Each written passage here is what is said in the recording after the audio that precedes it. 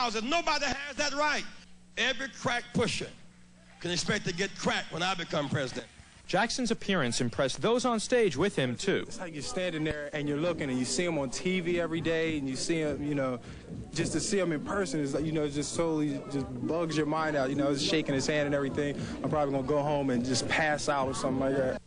Besides the political speeches, there was some hardcore rapping, courtesy of Eric B. and Rakim, and the multi-platinum LL Cool J, who turned on his hometown crowd in support of his candidate of choice. It's a strong record, a record for the strong, for those who appreciate real rap songs. I wanted to do this thing for Jesse Jackson, support him, show him my support, did a few songs, and enjoyed myself, you know what I mean? It was cool, it was a good workout. As for the rest of the presidential campaign, we thought it would be a good time to hit the streets to find out what issues are on the minds of young America. I think they need to take a big stand on drugs and the homeless and what's going on in this country. I would specifically say drugs in this country, especially in the cities, the inner cities. We can't let people starve, and that we can't blame them if they are starving. I believe that drugs is a very vital issue and should be dealt with by all the presidential representatives. Well, I'd say drugs, education itself. I think generally just the attitude towards young people. I mean, treating them like people and not like stupid things. ZZ Top ended a long layback on Thursday when they popped up in Clarksdale, Mississippi to pay tribute to one of their idols, the late, great Muddy Waters. ZZ guitarist Billy Gibbons brought along a guitar he'd had custom crafted from a piece of wood taken from the house in which Waters was born. Gibbons donated the guitar to Clarksdale's Delta Blues Museum, a fledgling project for which ZZ Top is attempting to raise $1 million in expansion funds. This is a symbol to continually recognize the blues as an American art form. The instrument itself features a squiggle of the Mississippi River to symbolize the power that's embodied here in what we speak of as the blues, ending right here at the end of the instrument in the Mississippi Delta. Thank you.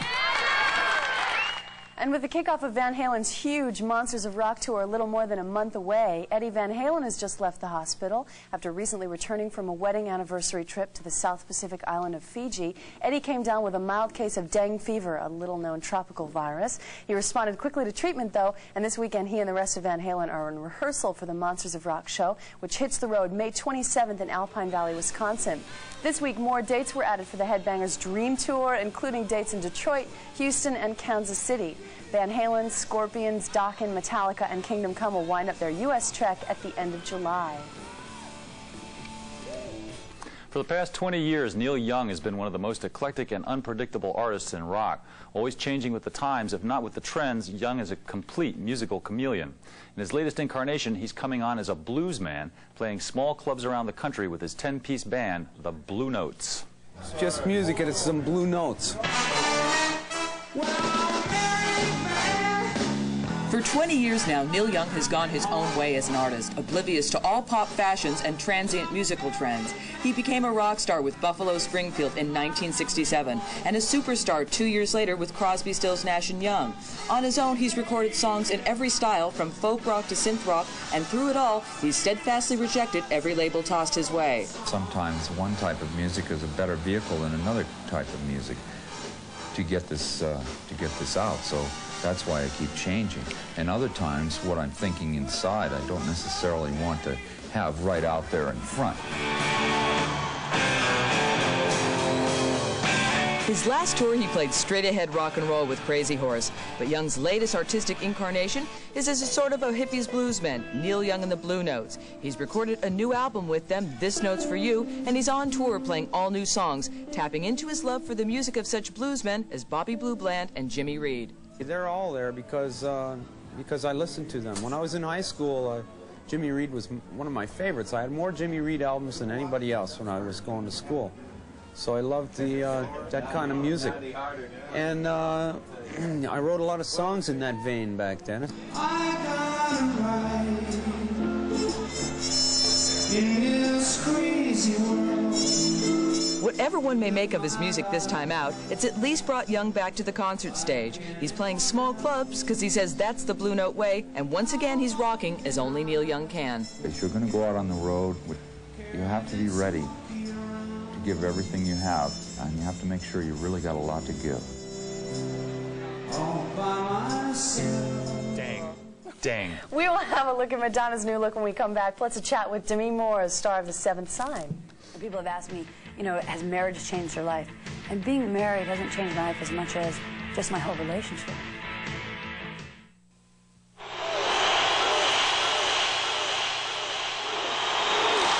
What could possibly be hotter than a ticket to Bruce Springsteen's Tunnel of Love tour?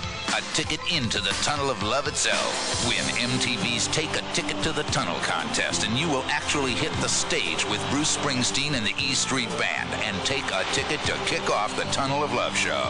That's right, you, on stage with Bruce and the band. You'll help Bruce start the show, then watch the whole concert from a VIP seat in the front row.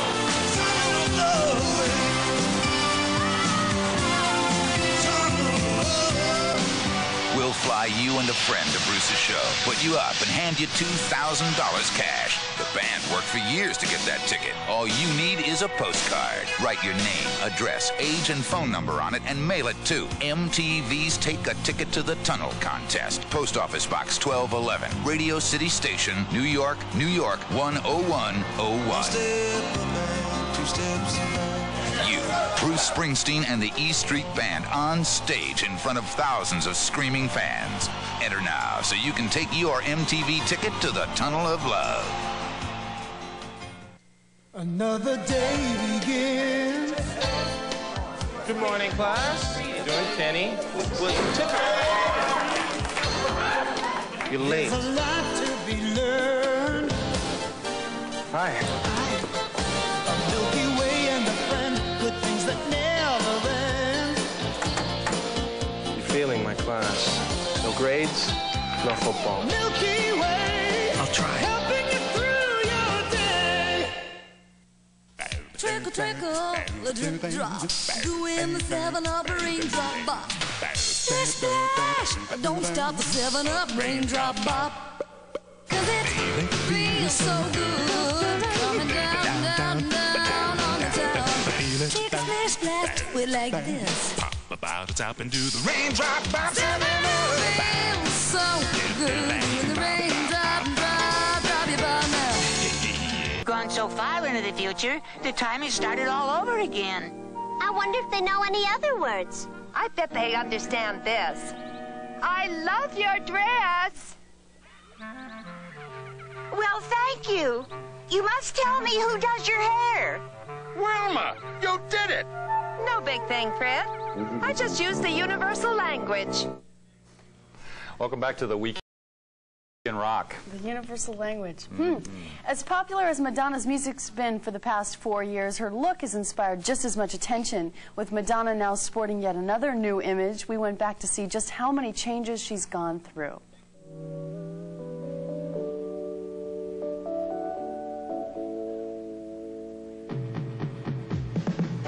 Madonna, pop star, movie star, model, dancer, and now Broadway actress. Which one is she really? What do you think? The truth is, she's been 'em all. But as she changes from one role to another, one thing stays the same. Madonna is one of the most photographed women in the world. And every little change she makes in her looks makes headlines.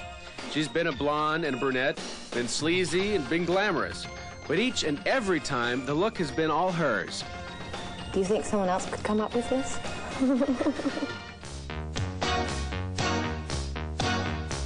The woman who inspired a generation of wannabes has unveiled a new high fashion look in the latest issue of Harper's Bazaar.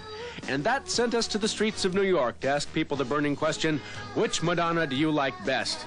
Thoughts of presidential politics went out the window as John Q. Public wrestled with the issue. I like that look. Yeah, that's it. That's the look right there. That's pretty cool. That's the look. The Live to Tell look, definitely. I thought the dark hair she looked better. Like a virgin, because she was really hot, you know. Body like that. And what's the verdict on Madonna's new look? This look is nice, but it's not her. It's just too normal. Any look that she comes up with, they'll probably accept and copy, and you'll find so many lookalikes. It'll be incredible. She should give up modeling if that's what she wants to be. And I think she needs to keep coming up with new looks. You know, I think definitely they'll accept it and they'll love it. And throughout the 80s, little wavelets of British pin-up pop stars have been washing up on American shores. Rick Astley, Swing Out Sister, Curiosity Killed the Cat, and now Bros. They're the latest big British thing. They sell almost as many posters as they do records in their native England, and here, perhaps, is why. When will I be famous? It's a question on just about everybody's mind, but only one group had enough nerve to actually sing it on a record. 19-year-old twins Matt and Luke Goss and their school friend Craig Logan waited 5 years for their chance at 15 minutes or more of fame. And now Bros have taken the UK by storm with good looks, a slick pop-funk sound, and vocals that sound more than a little like Michael Jackson.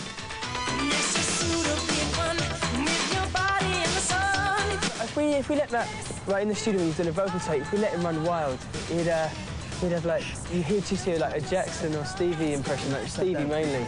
So we have to calm him down, we have to straighten out and say, come on Matt, you know, as long as we're there, and then Craig's got, you know, me and Craig are very similar because we like used to jam together all the time, you know, and so, you know, a combination put together, it gets the Bros sound.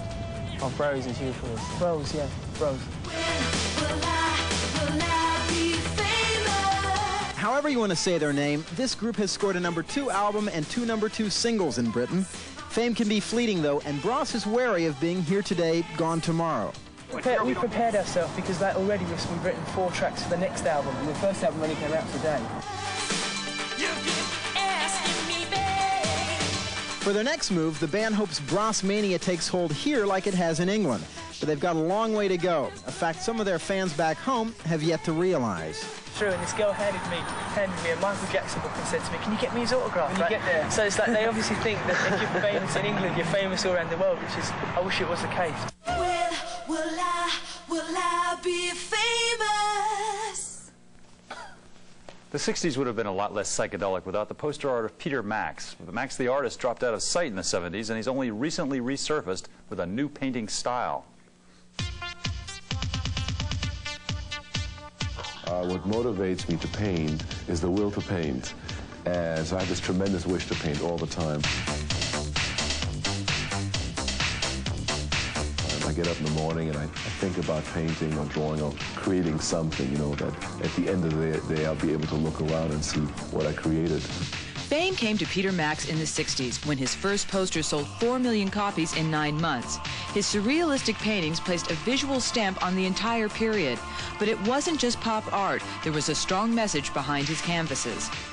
You know, I was very much involved in the cosmic consciousness, the developing of a one planet and one people, which really came out of the 60s, and I was very much into that.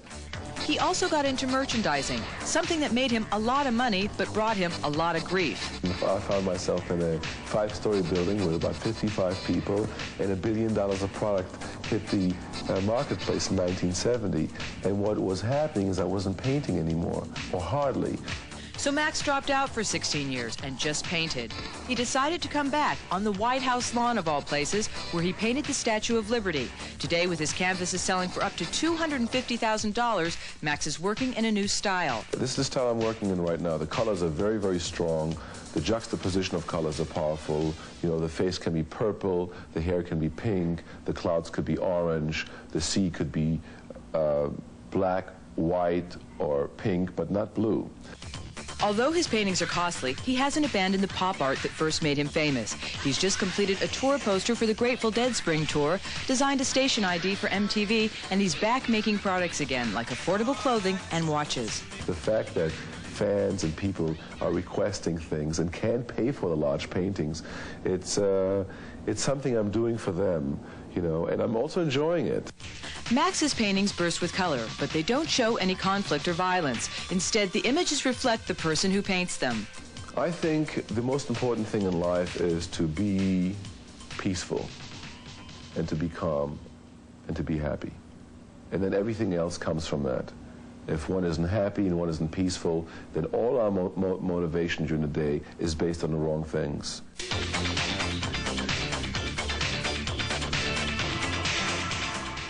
In the world of books, the biggest headlines this week belong to Michael Jackson, who finally released his long-awaited autobiography, Moonwalk. Among the omissions in the 300-page book, Jackson says he's had 2 nose jobs and 1 chin job. He says he used to steal his mother's jewelry to give to his favorite teachers. And although his first ever date was with Tatum O'Neal, Michael says his first real love was Diana Ross, whom he describes as a mother, lover, and sister all in one. Elsewhere, a controversial book on John Lennon due out this fall from author Albert Goldman has started a nasty rumor about Yoko Ono. Goldman reportedly claims that within a few months of Lennon's death, Yoko secretly married her business partner, Sam Havatoy. Havatoy vehemently denies the claim, and he told MTV News that if it is part of Goldman's book, quote, it sounds more like a book of fiction than a biography. Finally, one piece of fiction that's definitely getting a lot of attention is The Mysteries of Pittsburgh from 24-year-old rookie writer Michael Chabon. It's a coming-of-age story about a young gangster's son, but the title of the book has other meanings as well. There are a lot of features of the Pittsburgh landscape, just the way the city looks, the way it's built out of hills and rivers and stuff, that produce a lot of mysterious places, mystery spots.